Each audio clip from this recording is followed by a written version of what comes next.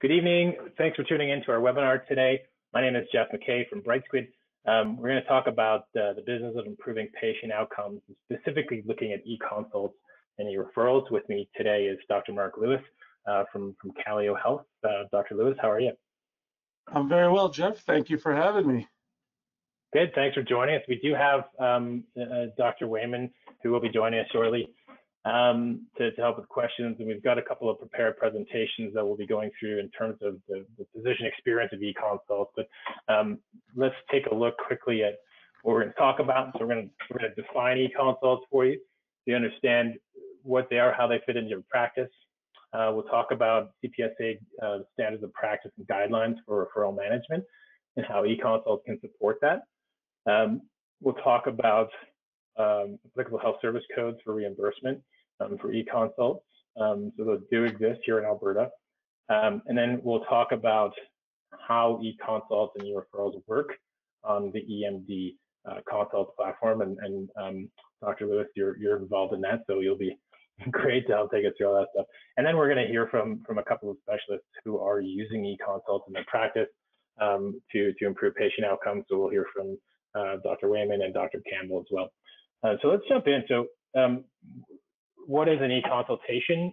From a definition, it's an electronic communication between primary care physician and specialist regarding patient care. It's typically meant to be asynchronous, meaning there's no need to align schedules as you would on a phone consult or an in-person meetup. And it's done in a way that is compliant with privacy regulations. Dr. Lewis, anything you want to talk to you about that there?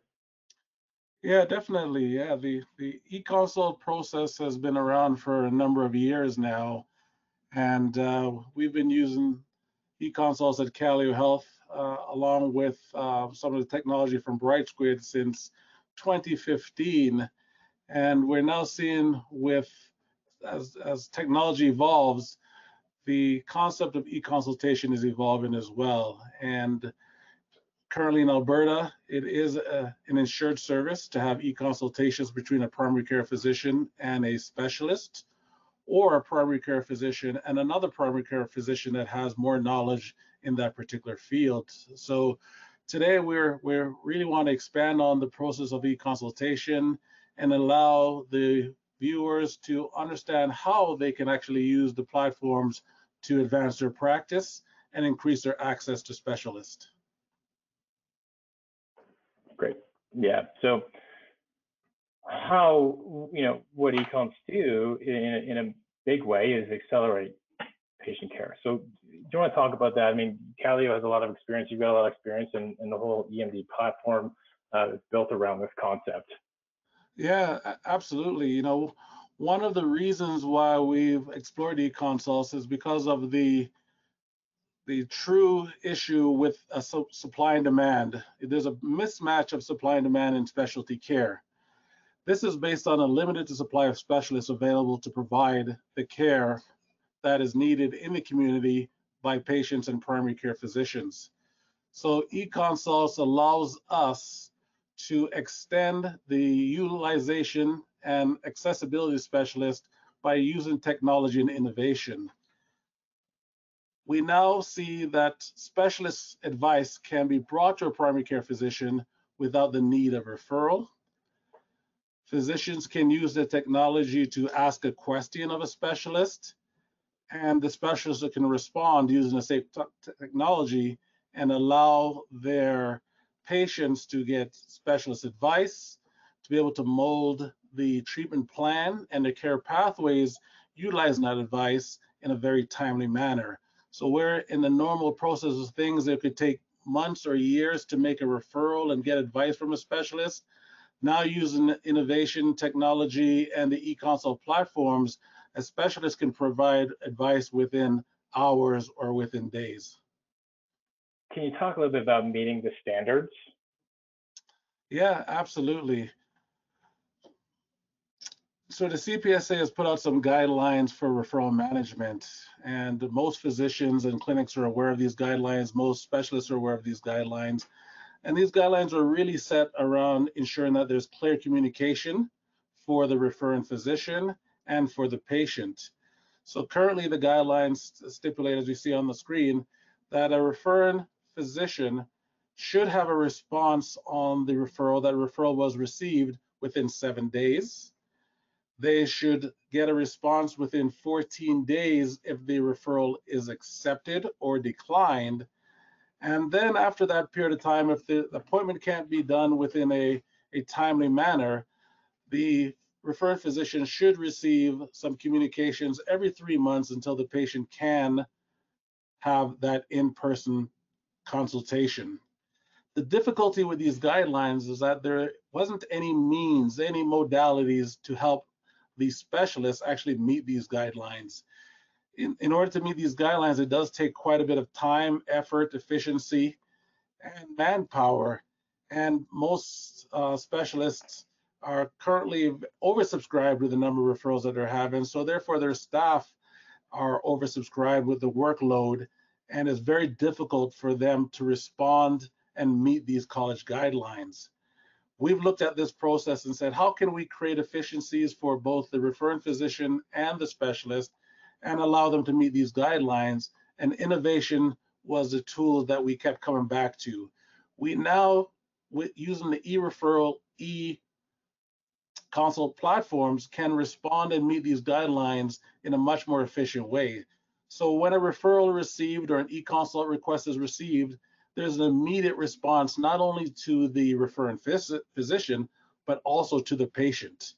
We do this through a secure communication means by utilizing the Brightsquid secure platform, so all communications are secure. We can provide additional details and information regarding the condition and some results that we wouldn't be able to do in a standard communication platform.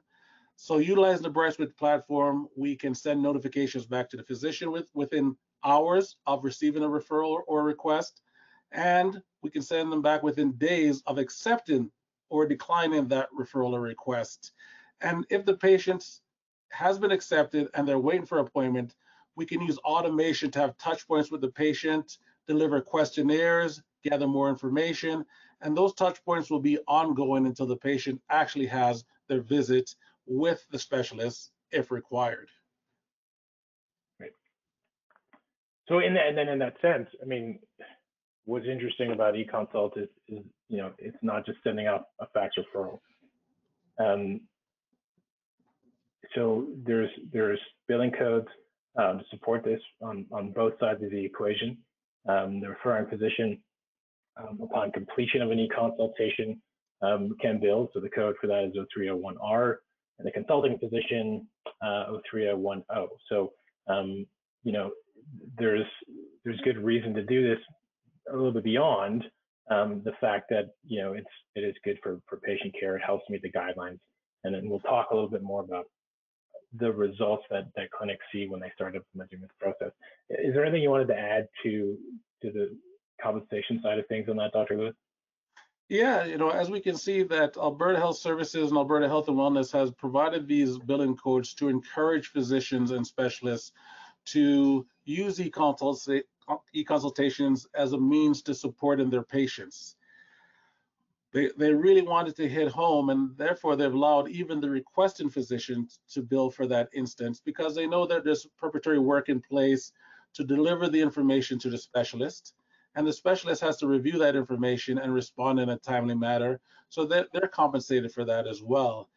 The thought of providing fee schedules for these is really to encourage the utilization of these services that will allow for a decrease in wait times and allow for an increase in response times.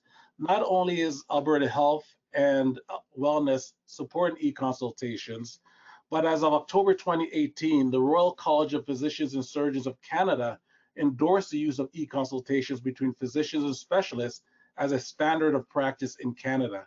So it is supported not only in Alberta, but right across Canada. Not all provinces have a fee code for this service, but Alberta is well underway in encouraging the use of these services by providing these fee codes. Yeah, and I'll say it's interesting you talk about the reason for doing this. You and I were talking earlier today about lean healthcare, right? And talking about the 8 waste when you dig into that stuff, right? And um, delays in time is a big part of that. And so e-consults really help answer that. We'll look at some of the statistics here so we can understand. But first, we want to go through the EMD process so that you can see how quick and easy it can be to submit an e-consult and respond to an e-consult. If you want to walk us through this process, I'll drive the slides here and you can explain what we're seeing. Yeah, absolutely. Before I go through all the details of the process, I just want to let everyone know that the EMD platform that is working with collaboration with Calio Health and Brightsquid was developed to provide an efficient platform to request advice and also deliver that advice. So this piece of technology allows for asynchronous communication between a primary care physician and a specialist. And what that really means is that we don't have to wait for someone to be on the other end to ask for advice. You can ask for that advice, and then that specialist can deliver that advice at their convenience. Right now, we're able to deliver that response within a 7-day period, but for urgent matters, we can deliver that response within a few hours. And that allows the specialist to be able to work uninterrupted, and it also allows a primary care physician to do the same. So the system is really built to really augment on the efficiencies of e-consultations, both from the providers for the primary care side and the specialist side.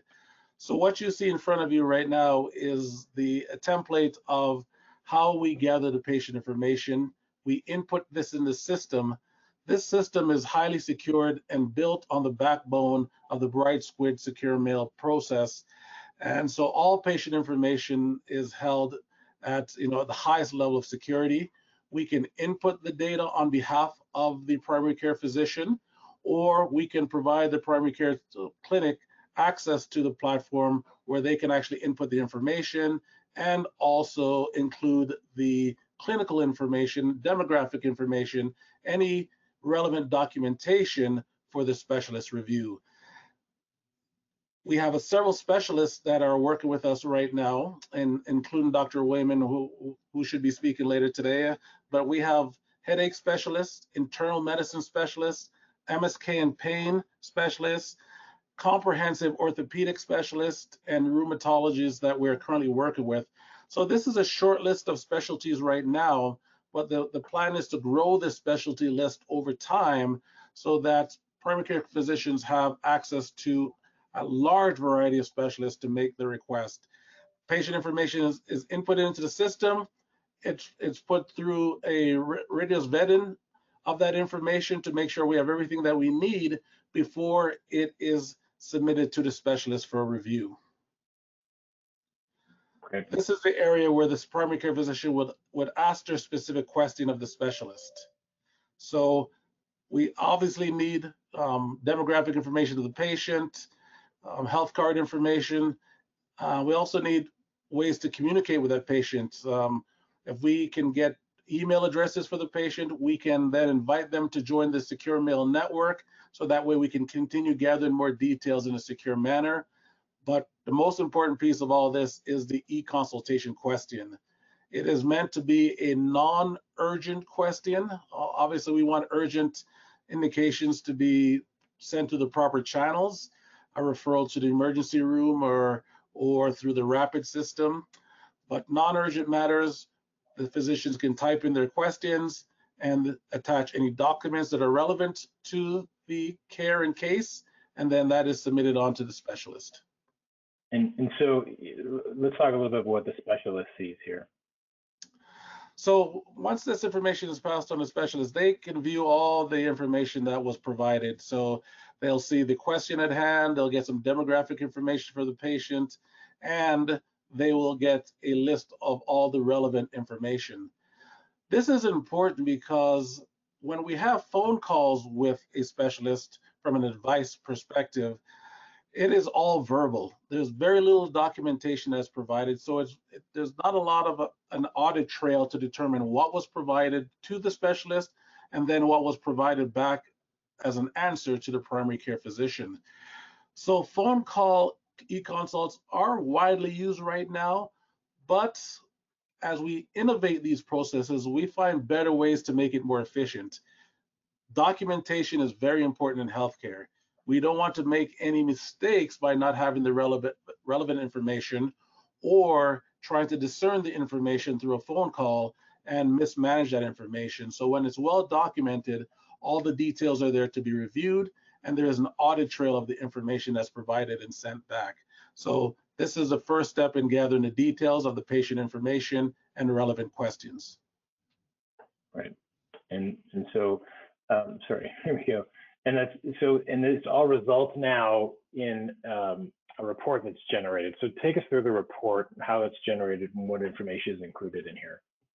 Absolutely. So the specialist will review all the information and provide recommendations back to the specialist or back to the primary care physician to help them manage the care of that patient within their clinic, or it may result into an ongoing e-referral. So after the review of all the relevant information, the specialist will provide some feedback on the documentation. First, to ensure that the documentation is relevant to the question, and to ensure that we have some diagnostic information to help with assessing the needs of the patient. And through that information, the specialist will provide a preliminary diagnosis and a clinical impression. That information is transcribed back onto the document that is sent forward and back to the primary care physician. As we go to the next page, some of the biggest pieces to this conversation is the recommendation and plan.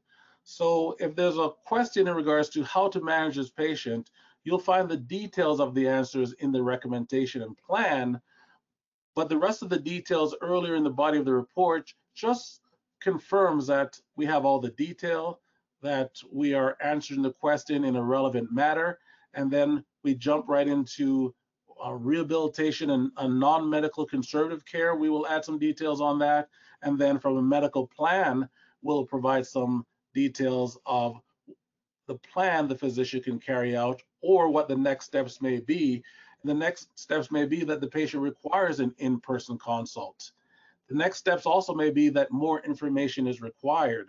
So the specialist can have a back and forth communication with the primary care physician to ensure that we have all the relevant information in place and to ensure that we all understand what the next steps are. This is clearly documented in the report, and then this report is transmitted back to the primary care physician through secure mail channels. Right, and I was just going to reiterate that. That's a great point too. All of this communication happens through a secure email system that's private through Brightsquid and through EMD. And one of the important guidelines or criteria for those health service codes we were looking at for reimbursement is that all communication takes place through one system, just like this. So it can't be like one EMR system sending to an email address and then the communication coming back through a fax machine or something like that. Is that right? That's absolutely correct. So the standard of practice dictates that a secure communication channel is used to send the information both to the specialist and also disseminate that report back to the primary care clinic. And so utilizing secure mail, we've been able to move information back and forth very smoothly. But to add to that, even though other e-consult platforms have secure communication, usually what they're lacking is the ability to engage the patient securely. The very nice thing about this Brightsquid network is that Brightsquid Secure Mail is available to all Albertan, all patients, free of charge. They can access and sign up for Brightsquid when they sign up for My Health, Alberta My Health portal. And so patients can be kept in the loop. There's no additional cost to the patients to have a secure mail address, and there's no cost for us to engage with the patients to ask questions from them, gather more data. This data is very relevant, and we know patients want to be part of the process. So we designed this to be a closed loop system, so all stakeholders are involved. Notifications are sent to the requesting physician and to the patient, and the specialist gets notifications from anytime an e-consult request is made and anytime an e-consult request is completed. So all stakeholders are engaged in the process. Yeah, that's a great point. I think, when you look at something like this, including patients in these conversations has all kinds of benefits, from the clinician point of view. And we'll hear, some of Dr. Campbell's comments on that in knowing that the job is complete and done, from the staff's point of view, and that they don't have a patient calling them every couple hours saying what's going on with my referral, or, on both sides of both clinics there, And I know, you at Calio, you've had a lot of success in including patients on consult requests, referrals, in going direct to the patient with follow-up questions instead of waiting to go through that channel of going back through the referring clinic, which takes additional time. So it really works well in that way. Absolutely. There's lots of efficiencies that are made from going through the e-consult process itself. And those notifications that go back to the patient and the referring clinic really reduces a lot of friction points. Prior to us utilizing e-consults and e-referrals, we'd get many phone calls from the clinics. Hey, did you receive that referral? We get many phone calls from the patients. Hey, did you receive that referral? Now that we have ability to have a timely response to these clinics and patients, those phone calls have pretty much been eliminated. The clinics now can operate efficiently. The patients can be very comfortable that the process has started for them. And along the way, we continue to engage them because we know there could be long wait times. And so we understand that patients always want to know that they're not waited in vain, that they have some reason to wait, they're waiting in the right line, and that something is happening for them, even though they may not have an in-person appointment right away. The process has begun. And that's great too. Here, so we look here about, conversion to an e-referral. So, it's great to it helps filter out those cases that really do need to be seen versus those that don't. And the question comes up, how do I know if this is a referral or an e-consult? Well, the great thing is you can let the specialist make that call. And they can, through the process in EMD, they can decide, like you can see right here, we're going to turn this into a referral because I need to lay hands on this patient and do further investigation. So that's what's great about this process is you end up having a tiered solution, a tiered system where you can filter patients that really need to be seen and get them seen, and patients that don't need to be seen, you can get them answers more quickly. Absolutely. The advent of e-consults was just step number one. The e-consults really assist in ensuring that appropriate referrals are advanced in an appropriate timeline. So the EMD platform takes an e-consult and convert it into an e-referral when necessary, but also it could prevent unnecessary referrals altogether by providing advice and providing care pathways that the primary care physician can then continue with, and no referrals actually required. The concept of e-consults and e-referrals is not new. There are many companies and many processes in place. The number one in Canada is the Champlain-based e-consults. They were established back in about 2010. In 2020, they tested a point of concept in Kitchener-Waterloo. Referrals from 10 specialists were triaged utilizing e-consults. In the United States, the San Francisco General Hospital launched a program where all their referrals would go through an e-consult process. The results of utilizing e-consults to manage referrals demonstrated a 20 to 40% decrease in in-person specialist visits. So this is a 20 to 40% of patients who are no longer in the queue that allows the patients that need to be in that queue to advance more quickly. It also showed that 90% it also showed a 90% decrease in wait times for non-urgent visits. If we can get patients through the queue or out of the queue, we can see that we can really decrease wait times. And wait times have become a growing issue right across Canada. The Fraser Institute reported that in 2020, the average wait time across Canada was 22.6 weeks for an in-person visit with a specialist. In Alberta, that wait times are even higher, 29.4 weeks for in-person specialist visits. And we can see 20 to 40% of those visits or referrals were unnecessary, either inappropriate or not ready for that referral at the time. So the eConsult e-referral visits utilizes specialist reviewers that reviews all that information to determine first, is it appropriate for that specialist or specialty? And is it ready for that specialist or specialty, even if it is appropriate? Sometimes we need more diagnostic information, some more clinical information, so the specialist reviewer can formulate and provide some decision-making tools for the primary care physician. Yeah, and then speaking of that, we have we can get some urgency in here as well, and it's interesting we talk about the statistics. Sometimes we think about scarcity in specialties, and oftentimes it does turn out to be a bit of a false scarcity, and there's a bit of too much extra process built around these things, and eConsult in this way help us get around that, so we can actually get through to the root of the problem more quickly. Absolutely. The specialist reviewer can definitely determine urgency. I know a lot of times in a community, we'll have some community physicians that will mark a referral urgent simply for the fact of getting that referral moving forward. The criteria for urgencies are very different from specialist to specialist. And when we can interject a special reviewer into the process, they can help refine what that true urgency is. Therefore, we get back to the concept of the right person to the right place at the right time.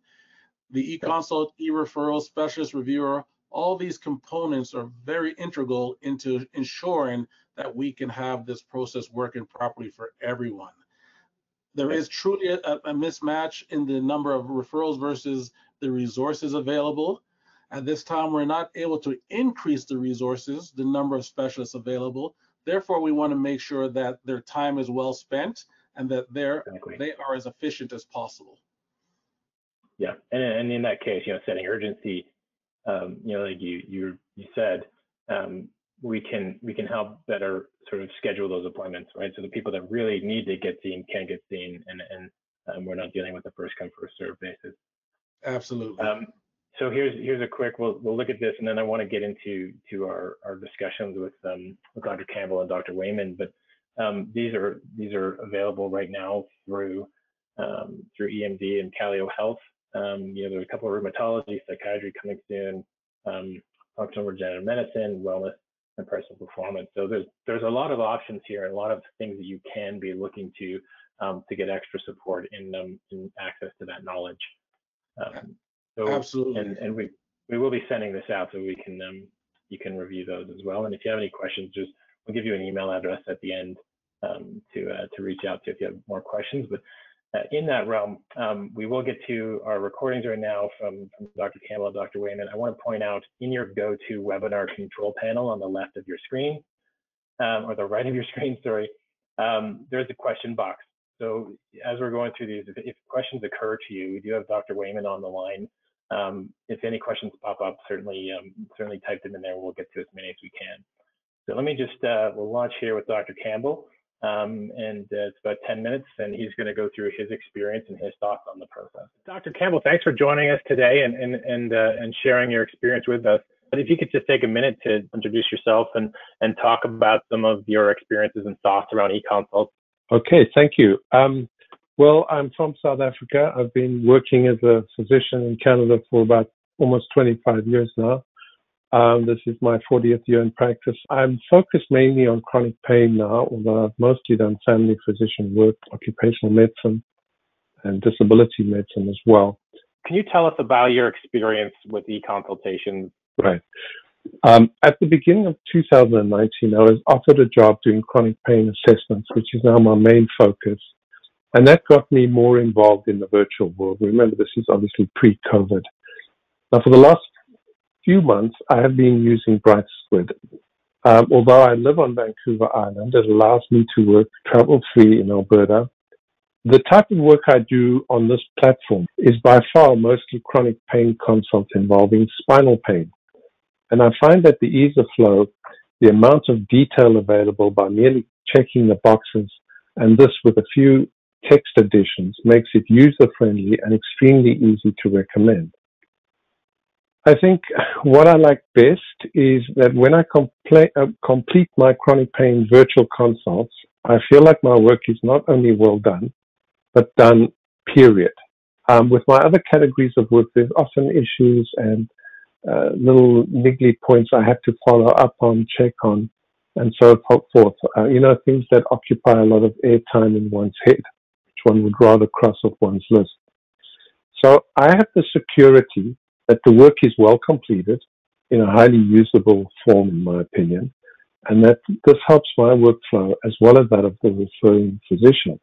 And we do have a sense that what is good for the treating physicians is probably also good for the patients, especially in this period of extended wait times. My opinion is that post-COVID, virtual medical care delivery is going to remain important. Obviously, platforms such as Brightsquid also give physicians more expansive work options.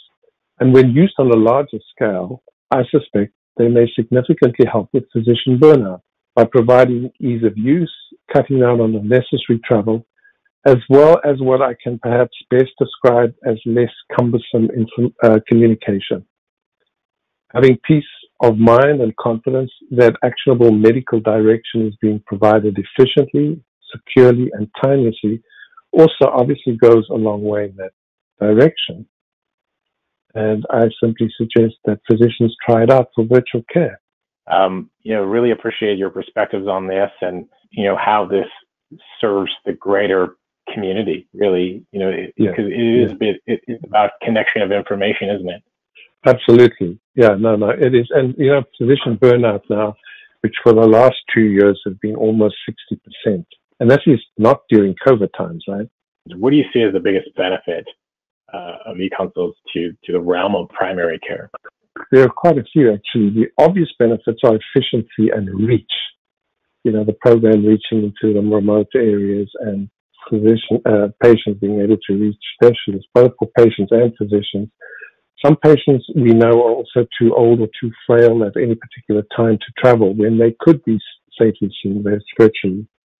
Then there's the reality of Canadian winters and the vast distances. Also important now is that it is finally possible for the family physician to move forward with the patient by asking a question that can be dealt with by a specialist right away, rather than sending the patient the old way through the hospital acute care system and all that entails. That's causing a lot of physician anxiety. You've got somebody that you really need more direction to act on or to treat, and yet there's not a lot happening. You mentioned that you believe eConsults done in this way that you're doing them are good for patient outcomes. Can you expand on that part as well? Sure, I can give you my opinions. I do believe that completely. Wait times in Canada have been pretty extended for a long time now. Now, when we look at workflow, we tend to focus on ways of getting the work done. But then there's also this other important, less mentioned issue that is going on that involves patients living for extended periods in a state of anxiety, worry, perhaps with sleep dysregulation, all of which collectively are somewhat pathogenic. So it's not just about client satisfaction, but also client well-being. Although virtual care is a significant change from what we are used to, the patient would at least have the feeling, and rightly so, that they are being dealt with in good time and that things are happening and progressing. Getting physicians answers for their patients is, just seems to be a bit of a load off physicians as well. You don't have that extra anxiety. It helps everybody move forward more quickly. In my own level, I used to keep what's called a problem list. Patients I needed to check on and I kept it as a hard copy, and they didn't go off the list until they were dealt with to my satisfaction. And the minute that list gets too long, life becomes, uncomfortable. So I get a lot of satisfaction knowing that things are being dealt with, or at least improved. I know you're seeing really one side of it. You have insight into the other side in the family clinics. Can you just explain a little bit of the process of e-consultation, and including a bit about what makes a complete request? Well, my understanding of the referral process is that it's fairly straightforward. As to referral problems, from my own perspective, I do receive a few that have really too little information, a very small number, and I mean minuscule. I've had to decline based on inadequate information. Then there's also the over-inclusive referral package. This makes it difficult for the specialist to review in a reasonable time. What sometimes happens is one delegates the task to someone frontline who's maybe less trained, and to be safe, they say more. I don't feel comfortable till I actually read every document. So I can see the date, but is there something in there? And so in that sense, I mean, we've kind of talked around this a little bit, but do you see e-consults as detrimental or supportive of traditional practice? No, I see it as actually very supportive, especially in the context I mentioned, but in general as well, because I believe that if we were to remove or curtail the service that we have now, post the COVID session, I could say, or period, there would be patient resistance, at least to a degree. What we usually see is we all have this normalcy bias to stick with what we already know and with what is the proven way. And I think that's also safe in many aspects. But I've sometimes wondered to myself whether in the early days of the telephone existence, some physicians initially might have felt it inappropriate, or even it might have been very uncomfortable for them conducting any of their professional work by phone. That having been said, there's no substitute for the physical examination when necessary or appropriate. And this is very important, and I have to say it, as diagnosis can certainly be made virtually, but it's sometimes way more of a challenge, or often I would say way more of a challenge, to specifically rule out important, serious differential diagnoses, as we well know. So it's an important point. I think you'd be hard pressed to find anybody advocating for an end to a physical presence in healthcare and medicine. But it's also just as important to point out that, certain conditions, certain diagnoses can be made this way, and to be aware of the limits of each, and make sure that your process goes appropriately. As a clinician, I mean, the judgment saves the day. If there's that feeling that I know if I were in a position where I felt something tells me I should see this patient, I just had that feel, that's probably the leak of multiple experiences over years telling you, let's just be sure on this one.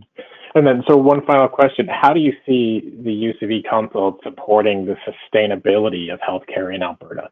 I think it's particularly good for Alberta, as I mentioned before, with a harsh climate, land mass, aging population, and there is the benefit of cost reduction it offers in the current, I would say, strained global financial situation. And it's conceivable that costs could be reduced by office sharing between a greater number of physicians, with the virtual care part done from, I guess, anywhere. So instead of having 5 physicians sharing a suite of rooms, you could have 10, but them being devoted elsewhere to virtual work. So from my perspective, the question is not so much about the choice between what we have now or reverting to what was.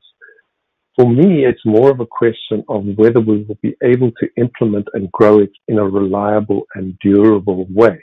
Now, personally, I'm quite optimistic about it. There you go. Thanks for that perspective from Dr. Campbell. Now let's check in and listen to Dr. Timothy Wayman's perspective on e-consults.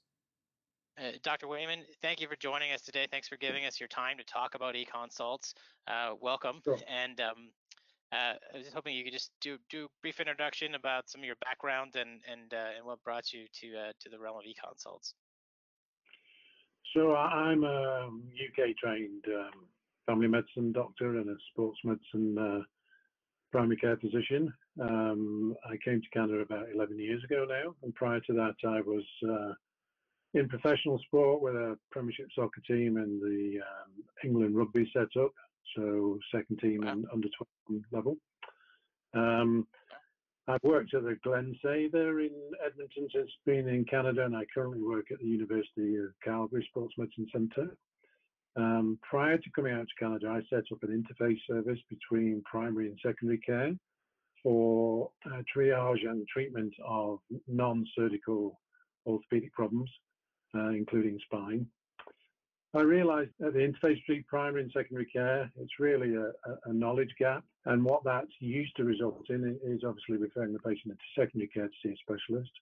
And a lot of these patients don't need to see a surgical specialist because they don't need surgery. They just need more conservative medical management of their problems. So I got increasingly interested in how to provide healthcare for patients that was more patient-centric, more accessible for patients in a quicker turnaround rather than being waiting on an outpatient waiting list to go and see a specialist that they may or may not need to see.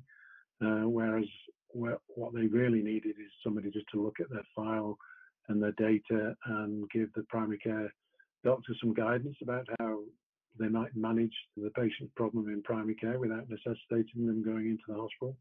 And I regularly do electronic consults for primary care practitioners in Calgary, giving them advice about managing spinal problems and non-operative musculoskeletal problems in their patients.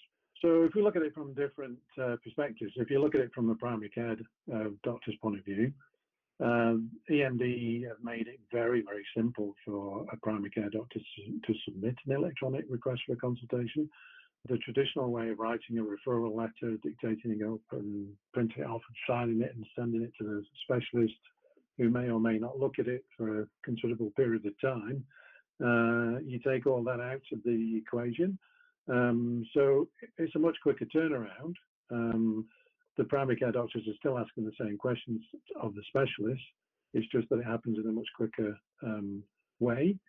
So from a patient's point of view, instead of sitting on a specialist's inbox for however long it takes for them to look at the referral and however long it takes to get the patient into the clinic, they can turn that around in 48, 72 hours and send a treatment plan recommendation back to the primary care doctor to enable the primary care doctor to continue to manage the patient conservatively in primary care.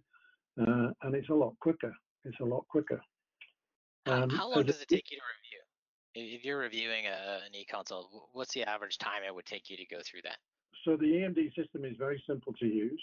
All of the supporting documentation that gets submitted by the primary care doctor is put into the dashboard.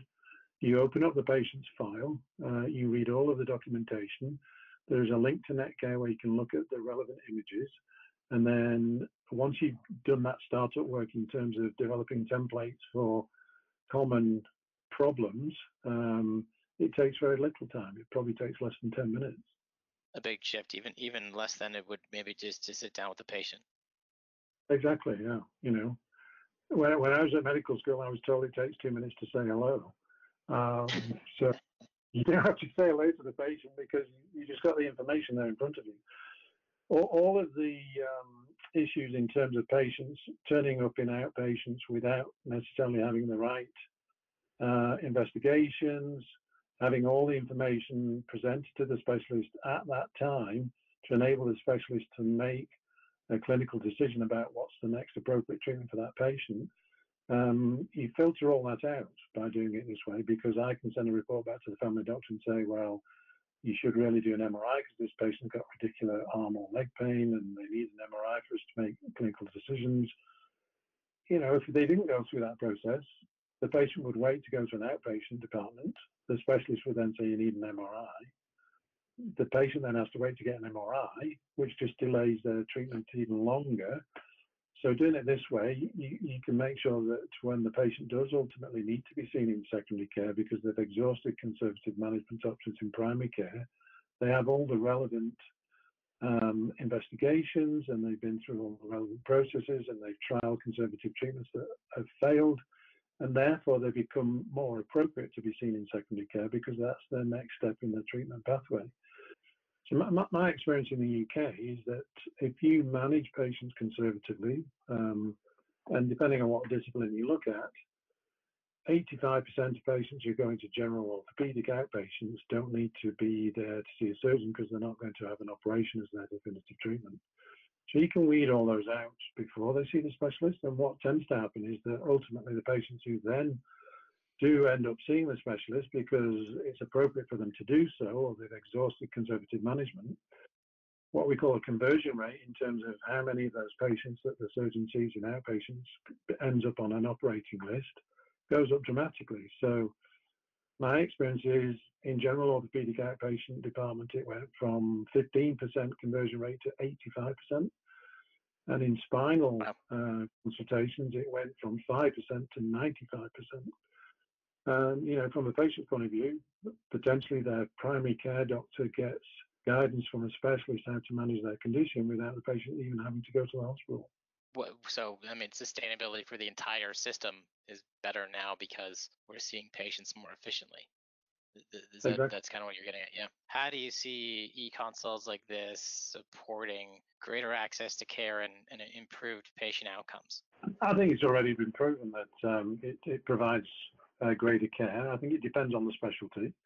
I think information-based or image-based specialties like maybe dermatology, hematology, endocrinology, that sort of thing, where the patients are going into secondary care to see a specialist because their primary care practitioner feels that they need advice on how to manage the patient's problems.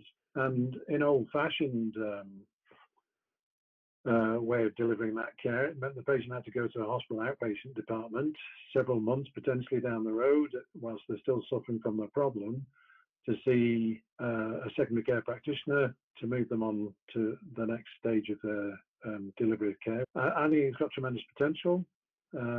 It's been around and people have been talking about it for at least a decade, if not longer. From a consumer's point of view, if you want to call a patient a consumer, there's massive advantages to not having to wait several months to get basically an opinion about what to do next to manage their condition. So I think from patient perspective, it's huge. I think from a cost-effective point of view, it's massive. For simple closed-loop medical problems, it's very much an attractive option. There's some private players in the marketplace who provide that sort of interaction with the patient so they can book a virtual consult on their smartphone or their laptop and have a booked consultation with a primary care practitioner for $20, $25. And patients find that very palatable in terms of when they take into account the overall cost in terms of time and travel and everything else.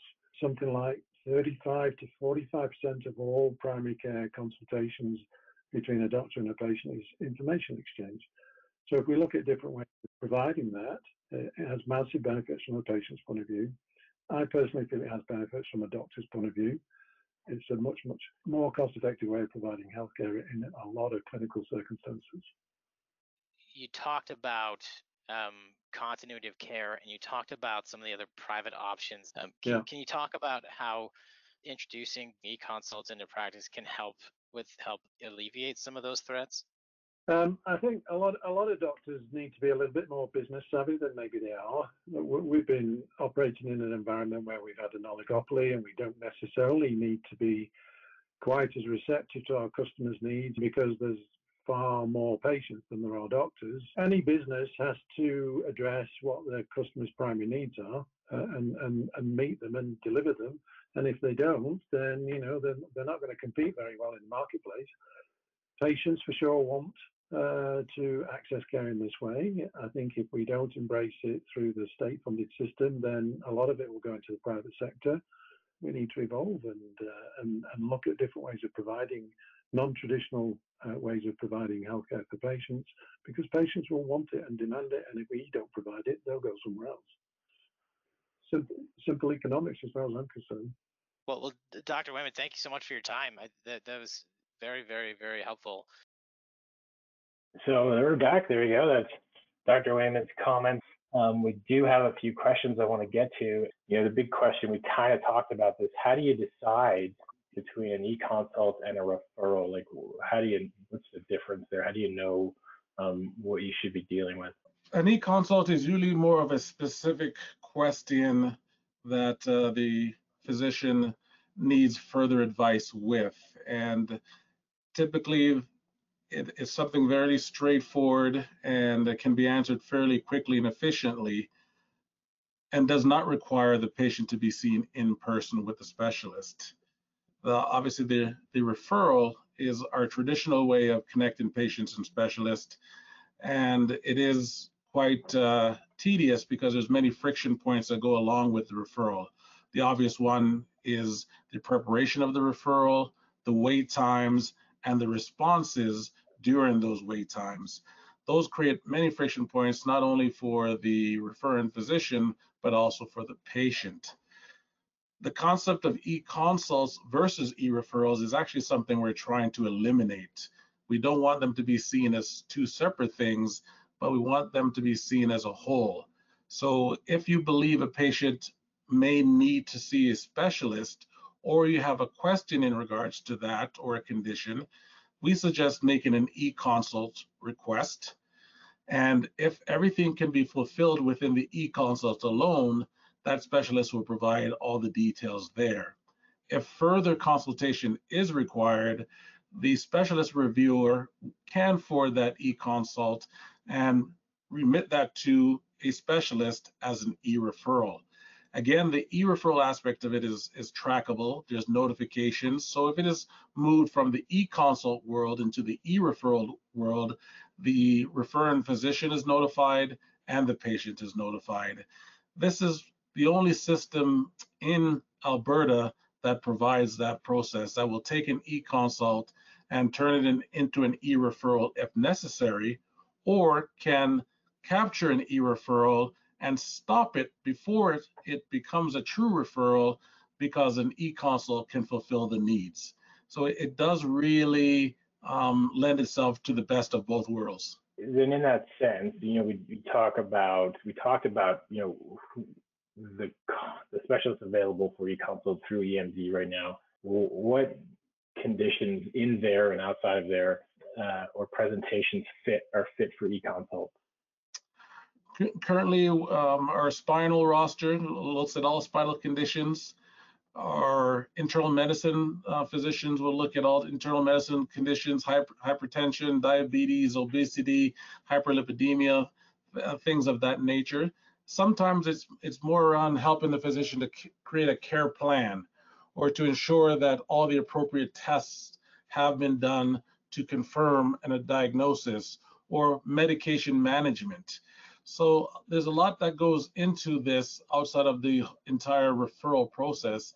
Mostly it is just managing of the patient, so the patient doesn't have to travel to a specialist. There doesn't have to be any delays in the care for that patient. And so the process allows the healthcare system to be more efficient overall. Our orthopedic surgeons will do some general orthopedic reviews. One recent review that we had was of a teenager that there was a question about some pain and functional issues, and the orthopedic surgeon was actually able to pick up an early osteosarcoma. And this was done from an e-consult perspective. There was no in-person visit, but the appropriate diagnostic information was provided, the appropriate clinical information was provided, and the orthopedic surgeon was able to pick up this osteosarcoma and provide some urgent advice back to the family physician on what the next steps need to be. So there is huge merit from many different disciplines for the advent of the e-consult. The Champaign-based e-consultation platform and process out of Ontario has done over 50 peer-reviewed articles demonstrating that e-consults, e-referral models can be effective in improving access to specialty care, especially in underserved areas, but it could be right here in the major cities where wait times are still a concern. Yeah, right. And I mean, think about that, the case in the teenager, having to wait the average of 8 to 9 months. part of the great thing about Econsults is you have less development of complications, or things are not getting so far down the road that extra treatment is required.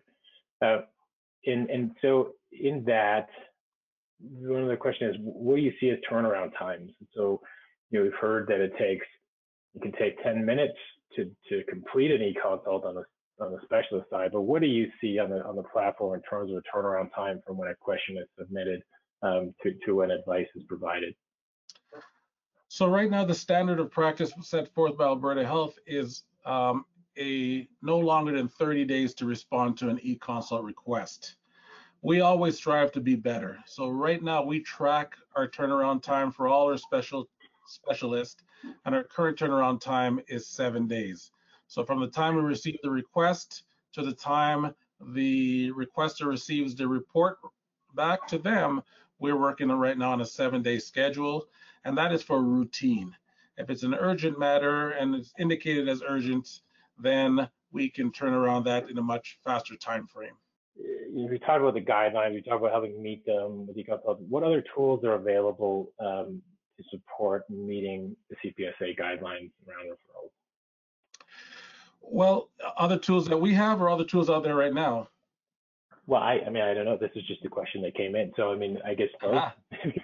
And I realize that we're a little bit outside of your scope, but yeah, I know you pay a lot of attention to this realm. Absolutely. We've actually had other clinics, large specialty clinics like ours, contact us in frustration when these guidelines first came out, because there was no other means to actually meet in these guidelines without increasing their manpower, increasing their cost. And it is quite labor intensive to get all of these communication pieces out there. So, some clinics have put in some innovation within their facilities to help meet these college guidelines. I do know that referring physicians, when they send referrals to us now, they highlight these guidelines in regards to touching base with the patient and sending these requirements back out in a timely manner. But I can tell you, without innovation or without increased costs, it is very difficult to meet these guidelines. But with the utilization of the innovations we put forward, it actually has become very easy to meet these guidelines. And so in that sense too, so talking about the adoption process, you've done a lot of work in taking Calio to sort of more of an e-consult process. And I know that a lot of the clinics you work with were quick to adopt that, but I know not all of them were. So what advice do you give for people who want to start to implement these processes in their clinics? The number one advice is, to be honest with you, get your clinic on Secure Mail. Get your clinic on Brightsquid Secure Mail. It's going to allow you to become more efficient to communicate with clinics like ours. Instead of faxing referrals over to us, you can get on Secure Mail and you can secure mail that document over to us as an e-consult request or as a referral, and we will put it through the proper channels. We will do an e-consult on the information provided, be able to send notifications back. If you provide the patient's email address, we will invite them to Secure Mail if they're not on Secure Mail. Therefore, by them being on Secure Mail, they will be engaged in a process immediately. So they will get notifications about the process. Obviously, they do not get the consult report back to them, but it does go back to the family physician so they can engage with the patient, bring them back into their facilities for further consultation. It's good healthcare, it's good business, and it's utilizing technology to its best benefit. Right now, we are probably one of the only industries utilizing the fax machine. The end of the fax is coming soon. We've encouraged clinics from 2015 to participate in secure communication channels so that we can move information more effectively and efficiently. We can confirm the movement of that information. There's audit trails that allows us to, at one click, to confirm if it's been received. And so it really removes the concepts of more and more friction and error points. The lean concept is to remove waste. Using a fax machine and call in and understanding if a referral is received, those are all antiquated ways of doing things because they add waste. We want to reduce waste times, and we want to reduce waste. And joining Brightsquid Secure Mail allows us to function more efficiently. That's a good point, right? I think we end up a lot of times stuck in processes, and the fax machine is a great example that have been in use for decades, and it becomes habit that we're unaware of either some of the issues around it, or we're just unable to discover and implement new ways of doing things that give us the same sort of functionality. So finally, I've got sound. We got sound. Welcome. Welcome, Dr. Wayman. Great. Yeah. Thank you. Sorry, guys. That's okay. Dr. Wayman, I think for you, I'm really interested in your thoughts around implementation and how clinics can adapt to getting things done this way. I don't think it's a big transformation for them, to be honest. And most primary care doctors now have electronic medical records. My understanding from Mark and Kevin is that they've introduced smart forms that pretty much extract the information out of the EMR that's required and package it so that the doctor, it's no more difficult for them than it would be for them to fax off a more traditional typed up or dictated referral. In fact, it's probably easier, I think, because they don't have to tag all the relevant documentation onto the referral letter. I think the smart form does that for them. Is that right, Mark? That's correct. Yeah, we've implemented some smart forms in some of the EMRs, not all. There's a big transition in EMRs going on right now, especially for TELUS EMRs. Our short to medium term goals are to have more integration to the EMRs, but right now it's you can send it via fax and we'll digitize it for you. You can send it through Brightsquid, or you can use the smart forms, and we can definitely connect with all clinics to discuss smart forms. Yeah, and we talked a little bit about it in our discussion earlier, Dr. Wayman. But can you talk about what this means for you, like having this method of working with patients in primary care in a consultant in this way? How does that impact you as a clinician in your ability to have greater impact? I think one of the big things for me seeing patients in secondary care is it can be extremely frustrating for the patient and therefore for the specialist when a patient has waited so long to come and see you, and then you have to simply tell them, well, either you don't need to be here to see me, you just need to do this, or we need to send you here, or they haven't got the appropriate investigations. Patients, I mean, in my disciplines, they're usually in pain. And they've waited a long time and they're expecting you as the grand poobah to sort the problem out on the spot, sort of thing. And then if you tell them, well, in actual fact, you need something doing that is another delay, it just ups the ante with them. So you can navigate all those bumps in the road out for the patient before they actually come to a face-to-face consult. I find it very easy to use the platform. I've been doing them for quite some time now with Mark and Kevin, and as I said in the interview there, Jeff, a lot of it is just really a more experienced level of knowledge or familiarity with the clinical scenario, processing information that's already readily available to the family practitioner, and just feeding back that the family practitioner can try X, Y, and Z options from a treatment point of view that doesn't necessitate them seeing a specialist at that time. And they've always got the get-out clause, if you like, at the end, that if all the conservative management options fail, they can still send the patient back again. I think from a specialist point of view, currently, it's a process that they're having to go through to triage the referrals anyway to see whether they're appropriate or not.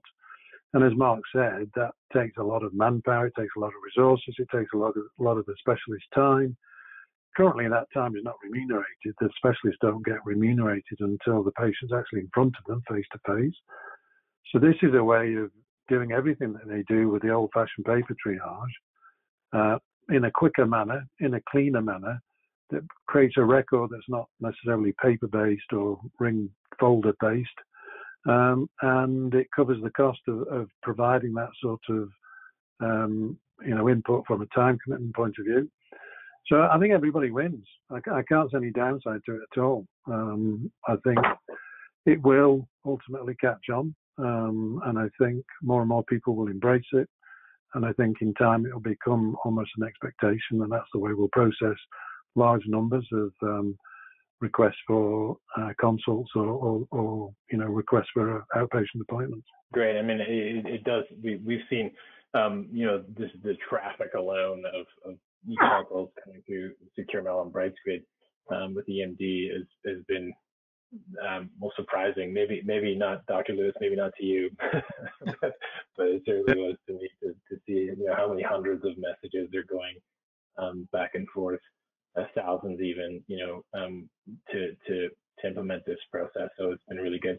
Yeah, sorry, one comment, Jeff. I also do some specialist link telephone conversations, and it's frustrating on both ends because, for one conversation, you may be having 3, 4, 5 attempts to actually connect on the telephone.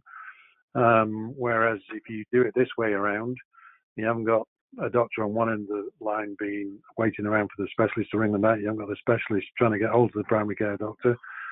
So from a time efficiency point of view, that's a bonus as well. That's a very good point. That's a great point.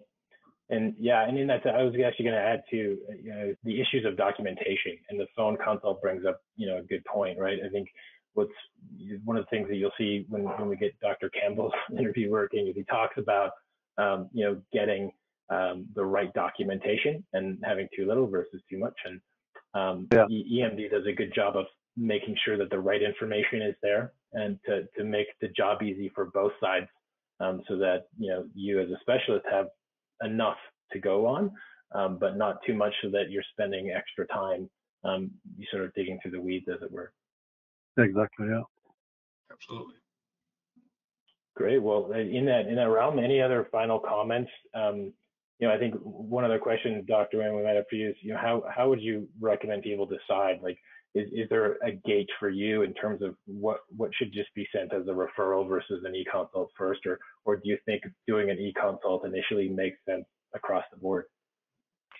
Yeah, I think, if the primary practitioner is not sure, then sending it as an e-consult, and as the develops, if the specialist determines that it needs to be seen by a different specialist, or it does need a face-to-face outpatient appointment, then that can be automated into the system, potentially even to the point where you send the referral to the person who actually contacts the patient to make an appointment. It's just another work stream, isn't it? So if the primary care doctor is not sure whether it's an e-consult, whether it's a referral for a face-to-face consult, then they don't need to make that assessment. They don't need to make that decision. Just send it to the specialist anyway, and they'll make that decision for you. They'll make the call. Great. Perfect. Well, thank you both so much for your time. Hopefully it was valuable. I think we had a lot of great discussion and really interesting points. Like I said, we will be sending out the recording. Thanks again. Have a great evening and enjoy the rest of your week.